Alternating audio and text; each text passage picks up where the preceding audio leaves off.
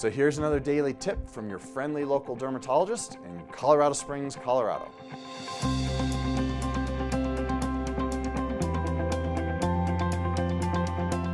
All right, so what is chlorine? What is chlorine water? And what are these weird things called bleach baths that dermatologists sometimes suggest that you use? Well, we all know that we put chlorine in a swimming pool or a hot tub to decrease the amount of bacteria that one person transmits to another. So it kills off bacteria.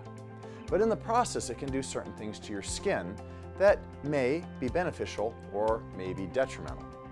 Now let's start with the beneficial first.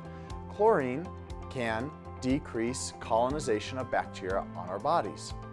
And so a lot of times, especially people who are younger in age, who have atopic dermatitis or eczema, a lot of times they have an overgrowth of a certain type of bacteria on their skin. And so if we tell them to get into a swimming pool once or twice a week, or tell them to make chlorine water or swimming pool water in their bathtub once or twice a week, we can reduce their bacterial load on their skin, and oftentimes their eczema will get better. So it's easy if you have a pool, you just jump in the pool for 5 or 10 minutes once or twice a week, and then you rinse off completely to get the chlorine off of you, and then you apply a lotion. But if you don't have a swimming pool, then you can just make chlorine water or swimming pool water in your bathtub. And how we usually recommend doing that is doing 1/3 of a cup of bleach, and you put that in a full bathtub of water. You soak for about 5-10 minutes, you rinse off, and then you apply your lotions, just once or twice a week.